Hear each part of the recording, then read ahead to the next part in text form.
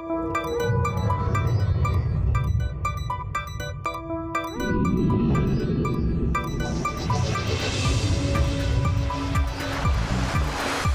this episode of Voice of the Sea, we're at Discover UH Mānoa, checking out the 2023 School of Ocean and Earth Science and Technology Open House.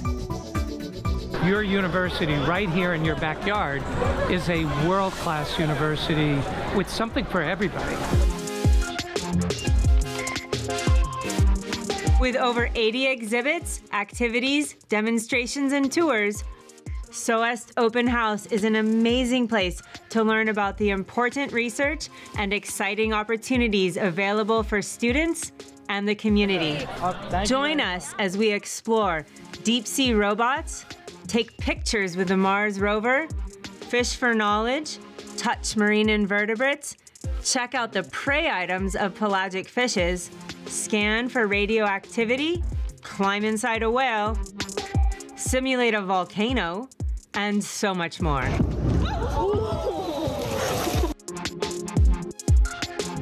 So we brought some of our underwater vehicles for everybody to look at. It's just a little flavor of all the different types that we have. So this is a sea glider, this is a wire walker, and that one where there's a profiling float. Mostly they are optically based, so they have lasers that depending on the color of the laser, it will tell you something different about what's in the water. So they're all designed for different purposes. They all profile the water in different ways. This one kind of goes in a sawtooth pattern in the ocean, and it can be piloted, so you can tell it exactly where to go, so it's pretty cool. They all have temperature sensors, salinity sensors, pressure sensors to see how deep you're going. And they also all have oxygen sensors. If you notice that none of them have propellers, they work with their internal buoyancy, so they inflate bladders, they pump oil in and out to try to change the buoyancy and, you know, inflate to go to the surface, deflate to go to the depth. So they're very good at conserving energy, and they can stay out for a long time. The profiling floats can stay out for about 5 years if you're careful with your mission and everything. So they are long-term assets for us. What are some of the things that you've discovered or been able to understand using your tools? So there's so much stuff. So we're able to get to actually, if we profile those profiling floats multiple times a day, we can see this rise and fall of oxygen production in the ocean or carbon production in the ocean. So we can calculate how much oxygen is being produced by those algae, which there's no other way to get them because, you know, they're just really hard measurements. Many of those instruments as well, like they have been one of the first ways that we've been able to see that the deep ocean is warming up. So we can have like signals of climate change from these profiling floats because there's so many of them now, and they are everywhere and they're really accurate. So we can start mapping where climate change is happening, and we see this happening really deep in the water column already. So it's not just the University of Hawaii that has floats like this, there's other... The entire world, so there's a huge consortium of people who buy them through grants and then deploy them, and the data is always freely available, so anyone can use them. You know, you buy them and you deploy them, but everybody else can benefit from the data that's been produced. You can see like where all these floats are. They're all over the world and all different countries. The US is a big contributor to all these floats, but there are, I think, at least 40 countries involved that are contributing data to this. How many gliders or autonomous vehicles do you think are in the Pacific Ocean? Yeah, so at least right now, profiling floats, there's probably about 2,000. And all of these little dots, they are all where they are right now. Yeah, all the each green dot. Yeah.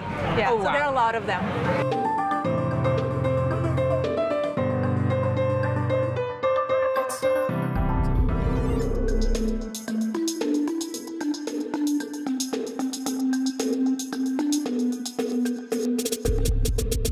All right, Emily, what do we have today? So here we have lancetfish prey. Lancetfish are a deep sea fish. They can be found up to 3,000 meters below the surface, and they can grow to be over 6 feet long. Lancetfish are the #1 bycatch on the tuna longline. And what's interesting about them is that they don't digest their prey in their stomach. They digest their prey in their small intestine. So their stomach essentially acts as a storage organ and preserves all of their prey perfectly. And so what I have here is a bunch of different prey items. They kind of act as this net net that goes around and captures things that we can't necessarily capture. We get them from the longliners and cut up their stomachs and get to see what they eat. How cool. Yeah, so they do actually share a couple of prey items in common with billfish and tuna, which are species that we care about and we eat. About 9% of lancetfish contain some sort of marine debris, usually in the form of shards, plastic shards, rope, twine, but this is the most ridiculous thing I've seen. That must have been a big lancetfish. Yeah, it was pretty big. Not big enough to pass this, so. That's really cool, and they're just naturally out there sampling the whole ocean for you. Yes, exactly. Neat. And what do you have on this side of the table? So this side we have larval fish on display. We have also deep sea fish, oceanic species, shallow reef species. And so we've gone out on ships and used noosed on tows, collect along the surface, and we look through plankton, pick out the fish, identify the fish, and this helps us learn about the plankton community and how those distributions might change over time, what kind of species are out there, and this really helps us keep track of the fish that we care about. So here we have larval mahi-mahi, larval tuna, omilu, and so we get to learn about the fish that we care about and the fish that we eat, but from a small scale. I'm part of the pelagic research program in the Ecosystem Sciences Division, and so we kind of study things on an ecosystem scale, how one thing affects another, how things are all tied into a food web.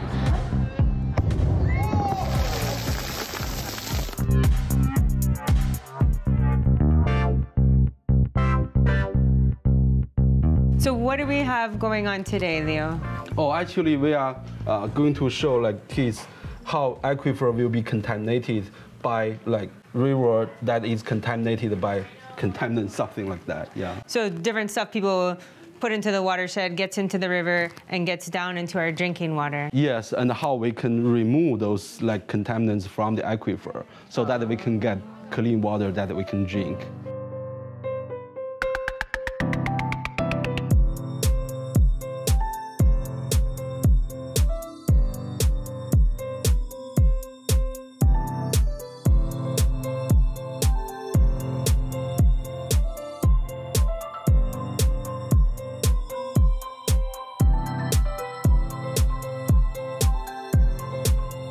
Tell me about your exhibit today. We've got an exhibit about is it Earth or Mars? We have really similar landscapes on both Earth and Mars. So this is just to give people a sense of the kind of things we see on both planets and the similarities and differences. The Mars 2020 Perseverance rover landed in 2021. It's been exploring Jezero Crater since then, and we're currently making our way towards the crater rim of Jezero Crater, and we're hoping that the rover keeps going for many years to come and we keep getting exciting images from Mars. So there's not a plan to bring it back to Earth? There is. We are taking samples right now with the rover, and there's a plan to bring those samples back to Earth.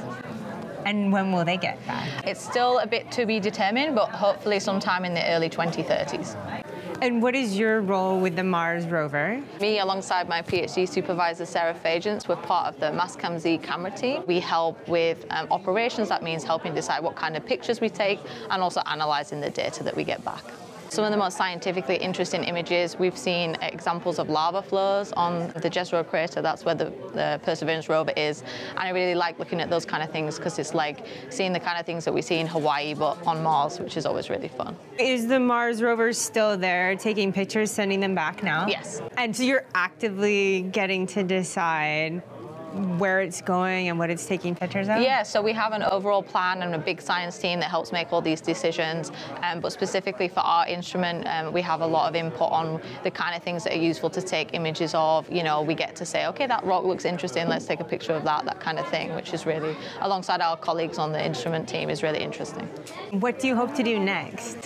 So I want to stay in scientific research. I want to stay involved in planetary science missions. So I'd love either to work at a place like the University of Hawaii is really good because it does that science research and also has involvement with missions and other places like that.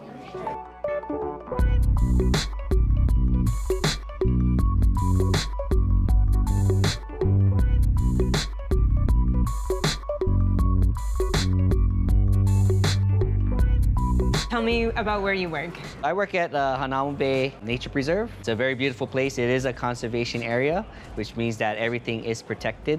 So there's no fishing allowed, no spearfishing. So yeah, lots of beautiful fish out there. Because it's protected? Protected, yes. Marine Life Conservation District area. Tell me about your exhibit today. So today we have an exhibit called Fishing for Knowledge, where a lot of our participants will have a small fishing pole and they catch a lot of these native fish that we do have out there. This is a white saddle goatfish. We do have a Christmas wrasse and a convict tang or manini.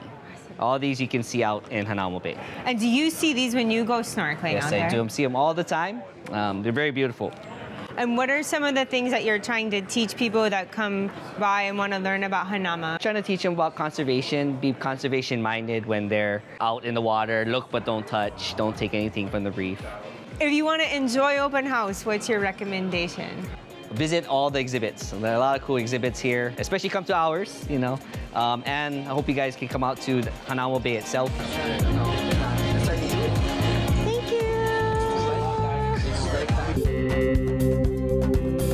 The University of Hawaii's Sea Grant College program, focused on Hawaii's coasts and its communities through sustainable development, safe seafood supply, sustainable coastal tourism, hazard resilience, and healthy coastal ecosystems. Hawaii's Sea Grant.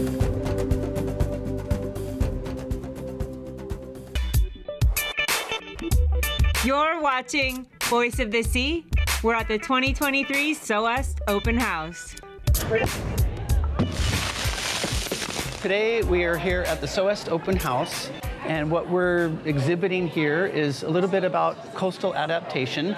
We hear a lot about shoreline erosion, beach erosion. What we've tried to demonstrate here with these bins is a very small scale coastal environment where you might have a seawall, and we show by moving the waves back and forth how that seawall will erode the beach. It will accelerate erosion in front of the beach. And then we have examples of a home that's situated along the shoreline with no seawall, and what happens when you start to throw waves at it, the home fails because it's not protected. You could also say that maybe it's situated too close to the shoreline.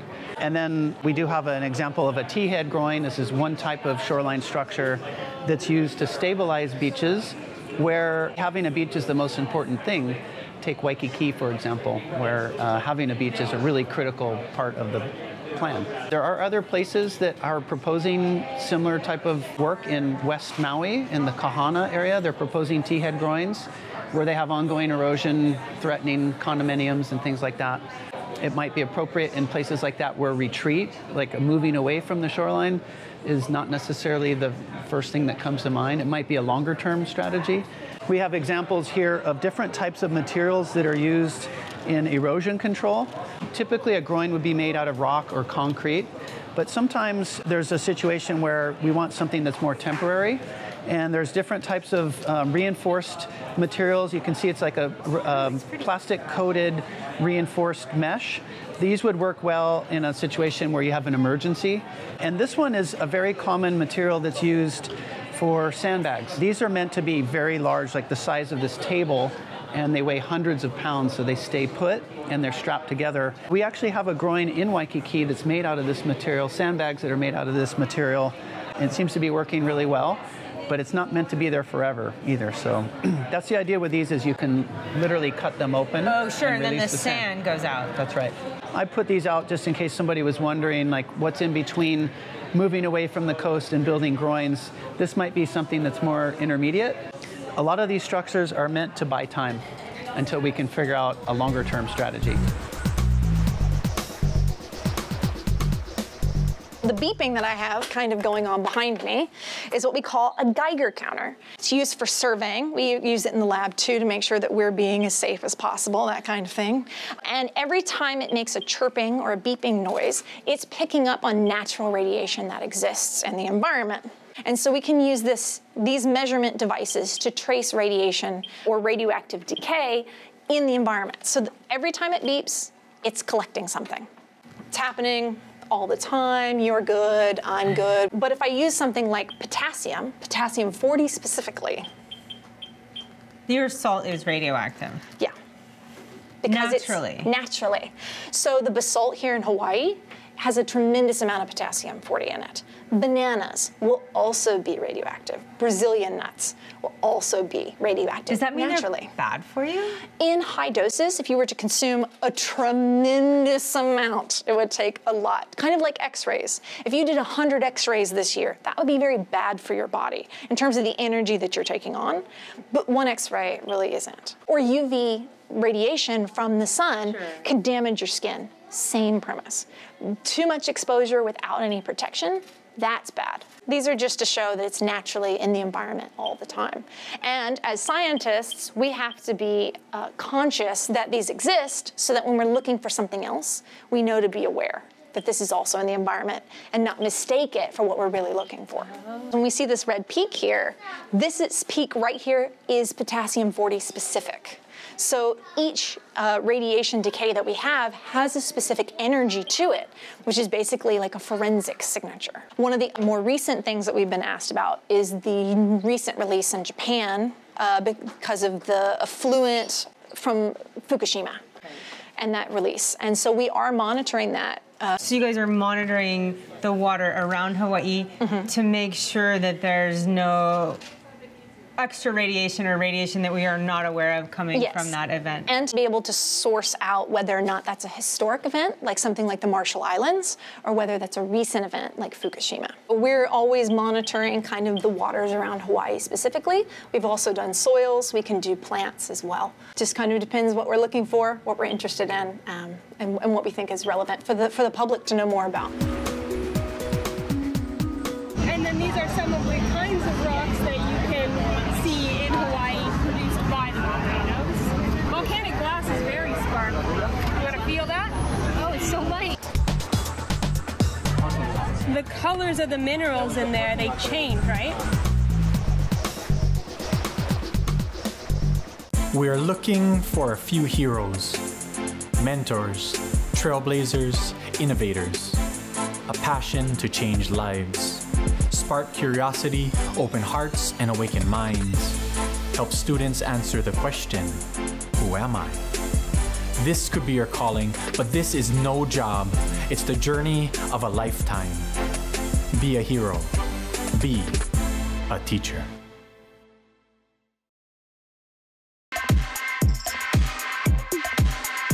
You're watching Voice of the Sea. We're at the 2023 SOEST Open House. We are a group of students from the Kewalo Marine Lab, and we have set up a touch tank exhibit. All of these animals were collected from tide pools on Oahu. Most of them are organisms that you could easily find in the tide pools here. So these are a type of sea cucumber here. There's actually 2 types here. And then we have brittle stars. They can break their arms off to get away from predators, and then they can regrow them. In here we have collector urchins, and they have lots and lots of tube feet so they can stick themselves onto surfaces and they won't get pushed away by the waves. And then we have some anemones. These are all snails, and this is all hermit crabs in here. This has probably been the favorite of the day. The kids love the hermit crabs. They love holding them on their hands. They're really tickly. This tank's getting a little messy because of the sand, but we actually have a piece of marine debris that was found covered in these barnacles. You usually don't find those gooseneck barnacles except floating on marine debris. And then we also have this huge sea hare, which is a type of sea slug. And I'm not gonna pick it up because it will ink everywhere. It actually has purple ink that comes out. So they're named sea hares because they kind of look like little bunnies.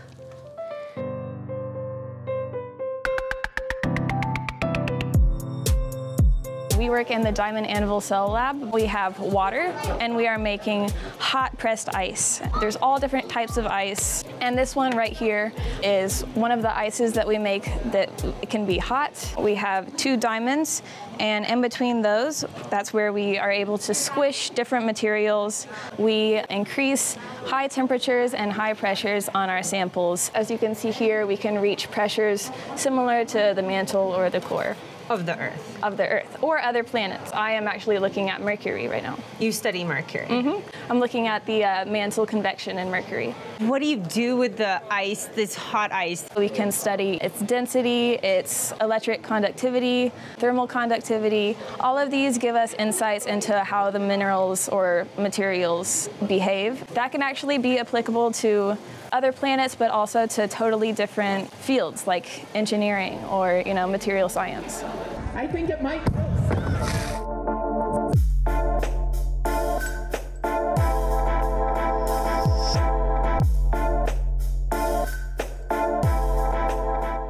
Insects have what's called compound eyes, right? So they're made up of many of these little different rosettes, and that's how insects see. So they have many of these eyes, and they also are covered with lots of different hairs and whatnot.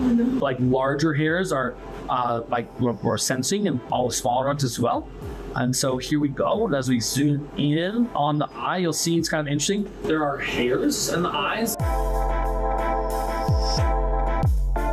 You can tell the difference between coralline algae and coral by looking at the regular pattern of holes. And if it has a regular pattern of holes in it, then it houses little coral polyps. If it just has irregular holes, then it's probably coralline algae. Both of these break down and make up sand.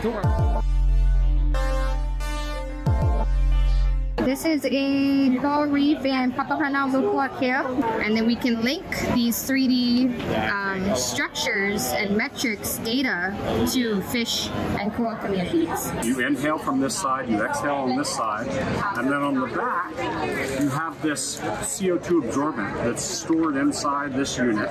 With these two little cylinders, you can stay underwater for hours. All of these new algae that are new to science and new fish that we're finding are in that kind of 200 to 300 foot range. And that's basically what I do for the monument as a marine biologist and a deep sea diver.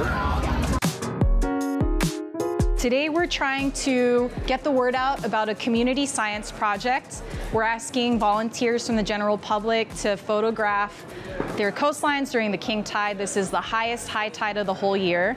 And the reason why this is important is we're learning a lot about the local impacts of sea level rise from photographs that get sent in. And we're also hearing ideas for how community members want to adapt.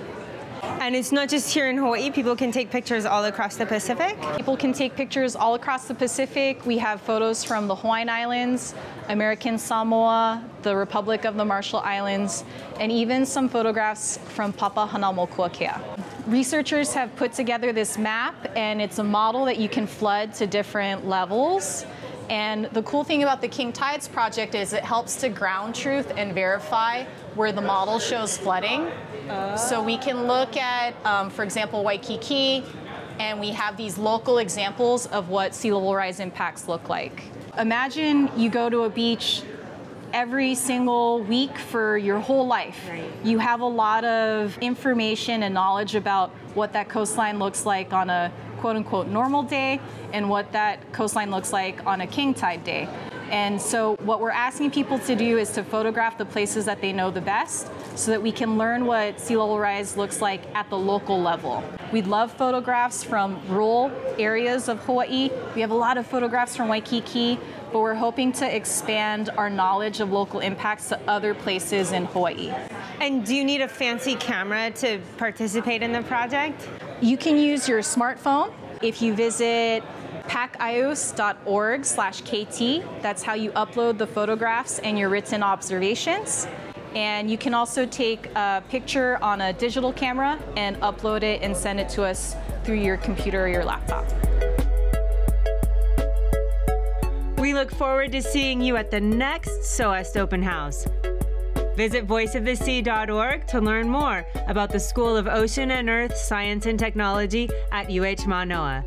And find out about ways you can be part of ongoing scientific research in your community.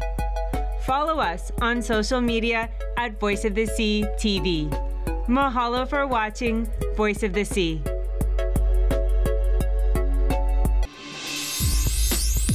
Exploring Our Fluid Earth is the dynamic curriculum developed by the University of Hawaii's Curriculum Research and Development Group The award-winning Fluid Earth and Living Ocean textbooks are now interactive and online. New activities, updated content, and a teacher community. Exploring Our Fluid Earth is now freely available. Find out more at exploringourfluidearth.org.